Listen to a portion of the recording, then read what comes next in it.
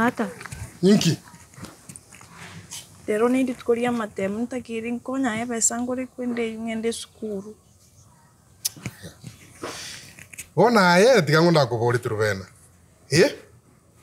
Onye shida tali nyoko. Onye ndiro ko matebi into mapema mwantebe. We always do budgeting. No e government e okore budget. Tego skuru ngo pwane tika undinga to echi pesa. Si bisire nenge ba konyete. Toko ba creative. Otumio bongo muichiku otumio bongo. Toko na chano muito. Otumira aro na mambirinde monta budget ya nyoro chipesa. Olega nga matemu ngo tikokora. Nyoko kore te skuru ngiro chankonyete. Skuru no kora no takora no musubati kene ngego tikotokonya. Ande mongo nyako so bongo moza.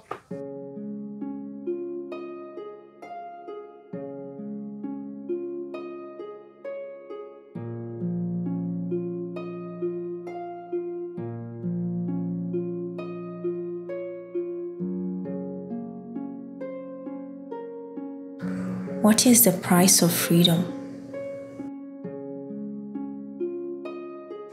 Do we have to undergo suffering to be free?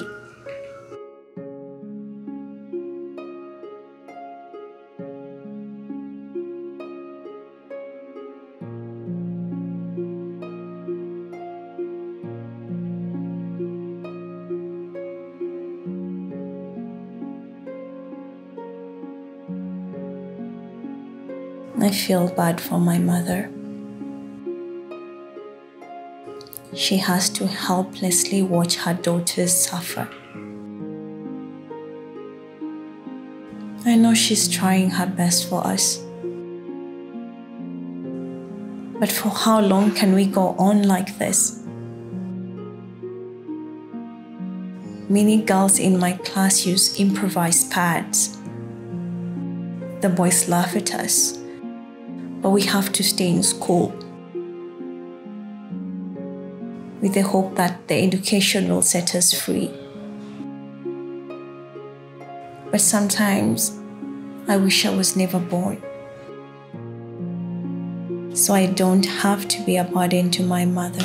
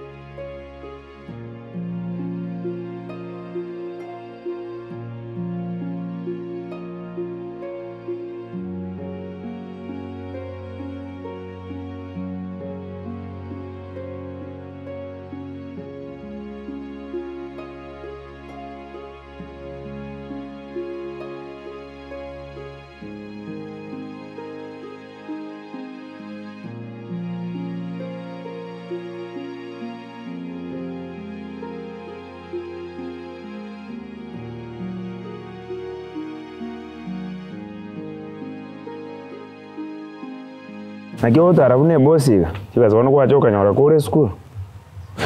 Wazo wano next kwa nyora tega kororiche. Kwa bali mama.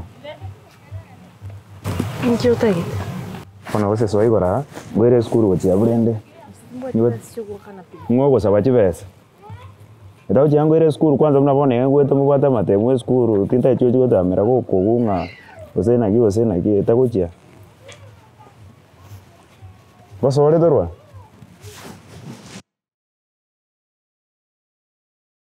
Ai baba keru. Baba. Ota go tigai. Inki.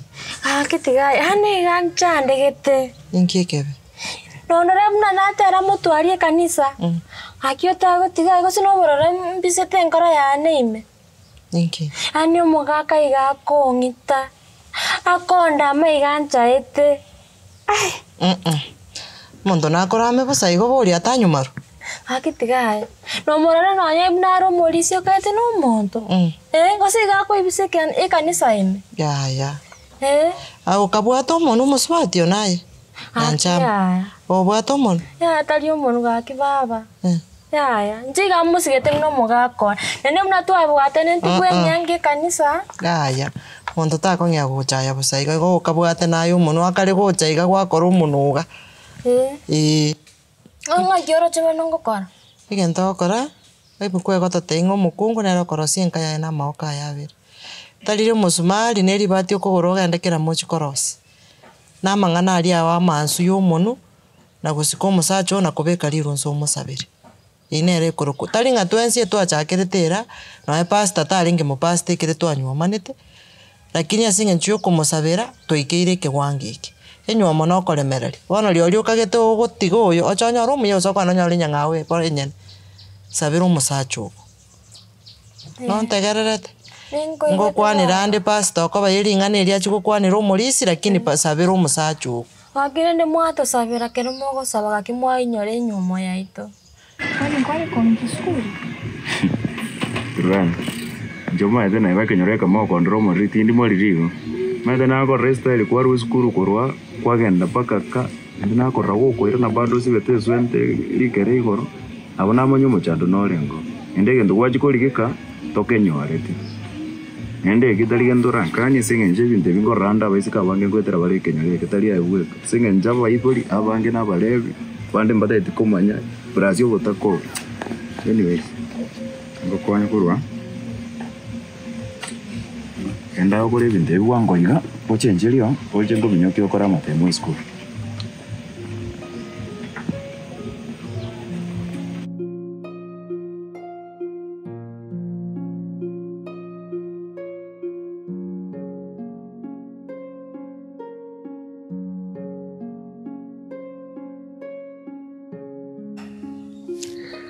Ayo musubati maite bwakire no agwachire na bugeta na mangana obisi inki inaraga kimugambi nche bono mambio torenda obisi kiara ngocho obisi abantu okonya baichire nande gaki nkorora ng'abantu bara base bono gonsekerera ngibako gosekera akimugambi ninde use ngoitu bwakibu bueno aye baba e problem moko ngane tali aye bwiko maite chikesi chichiro lakini nko babuli na mkwale gwanja muri ike report nontegerete you sign down an OB irindo tu evidence to mukia basacha aba tubaire tubabeke koti baanse questions ebimoko itumoko nyunkunyu mutagetiko cha koti gosekorrekana na bono wacha agakangari bagwacho bindembi koma konya mugambe mete nkitoko chitwara orochara abwatuka nero ogotunda oroche tutanyara gokora kindi nero ogotutundira nero ogotugurira sabuni mono ani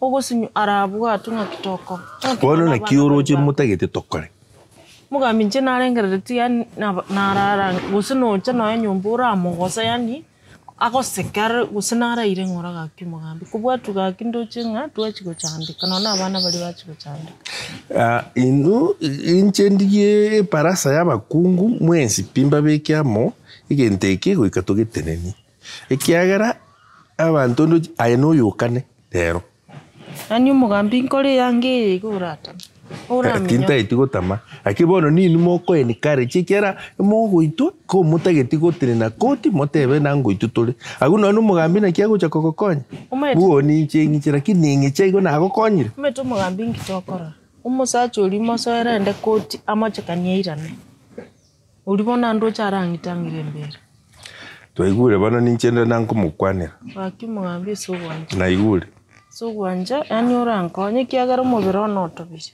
wa na igure enda buya biya mon asanti mo akimbiya mon ochoche bono gakimugambi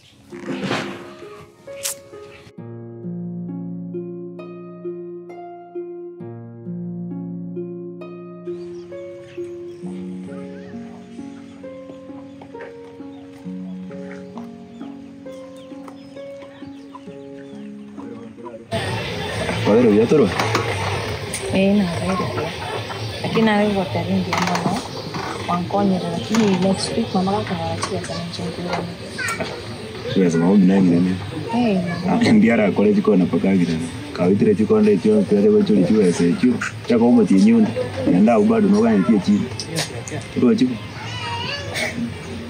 ere aige ndo kora keba ni mike jena rengera akiuroje achowe korigia ne ose girlfriend ya nika peke. Alafu kile wiki na wakingo kwa at least 200 zako 200 na ndo wote noga ni timu ndio na chianga timu Kenya ndio kile kama ngana Ndio kwa Zona ndo che airengere bizuye asibona karake bizuye ronda la programa kerengere sa okay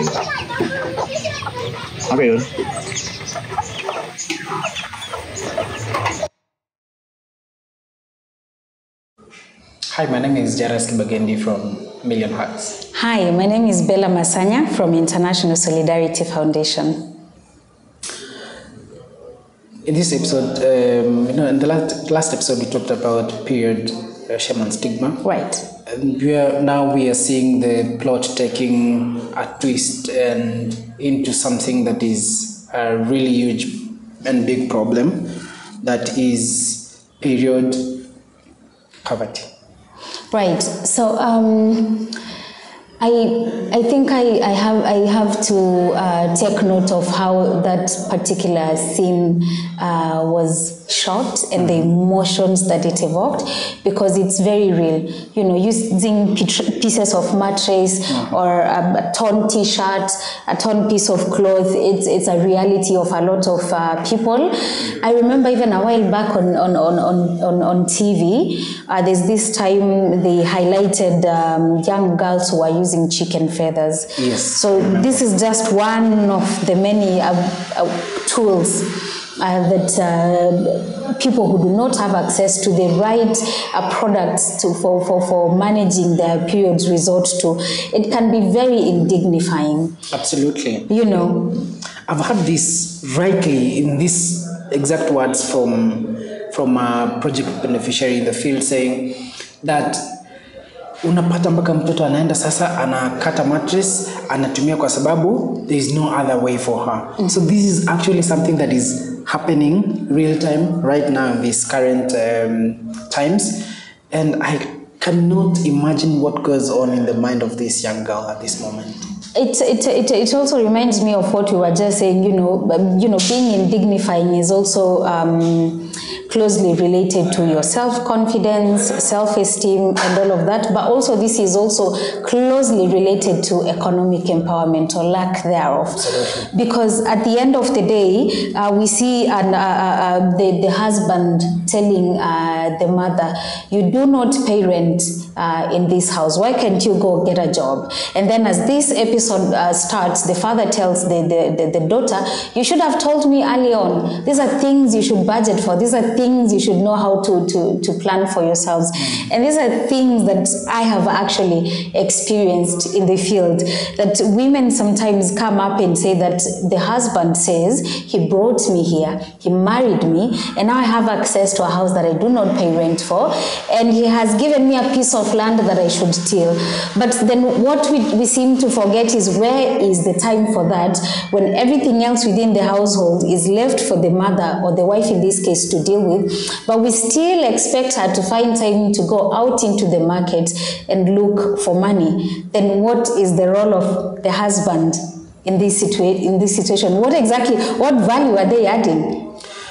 Bella, did you know on the flip side, there are actually women who are very well educated, whom their husbands want to keep them at home. Right. Do not go anywhere, not do anything, and they're just at home because their husbands say they can. And they do not get to understand that that's actually a form of violence. Yeah, I think when somebody forces you or forces your mind, convinces you, basically coercing you into making that decision to stay at home when you had a job, you had somewhere to go, you had a source of income, is a form of economic violence, that they want to take control of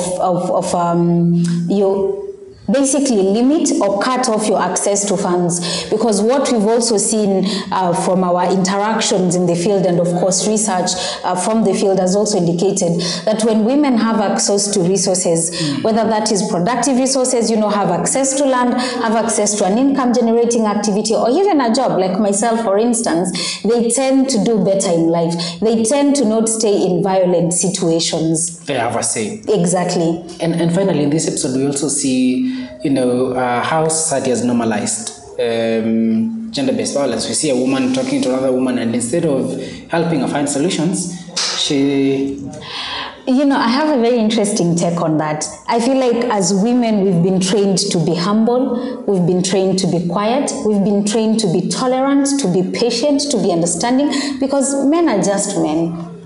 They will beat you, they will harm you, but you have to look after your marriage. You have to ensure that word doesn't get out. And then you see a lot of this violence thrives on silence, the silence of the survivors. Which is why I like that as the episode ends, the woman seeks the assistance of the chief.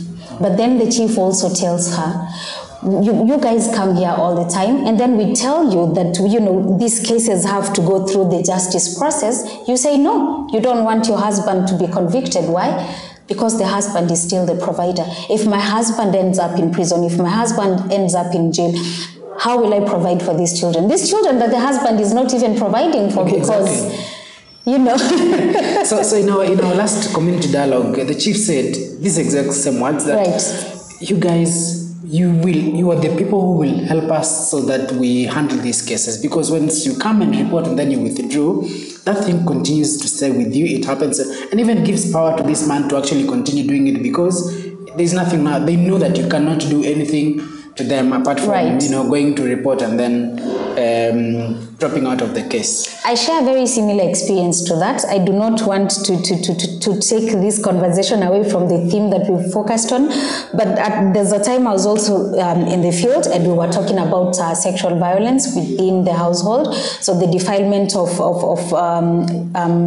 young girls by members within the household. So the fathers, the grandfathers, the uncles, which is very pervasive, especially if I could say the Gusii community, because I was within the Gusii community. And so I posed a question to the women who were in the group, and I asked them, if you found out that your husband was sexually abusing your child, would you report them? What would you do? Would you actually ensure that they are taken to court and they're brought to book? And none of them raised their hands. They were all quiet. Nobody said yes, that I would report them. And so we asked why, and then they said, and who will provide for my children? Wow. So do you think then people should actually report these cases and follow up the cases through to finding justice, or should they just leave them because their husbands or the other partner who is more financially able is the provider? Or what is the solution? Tell us. What is the solution really?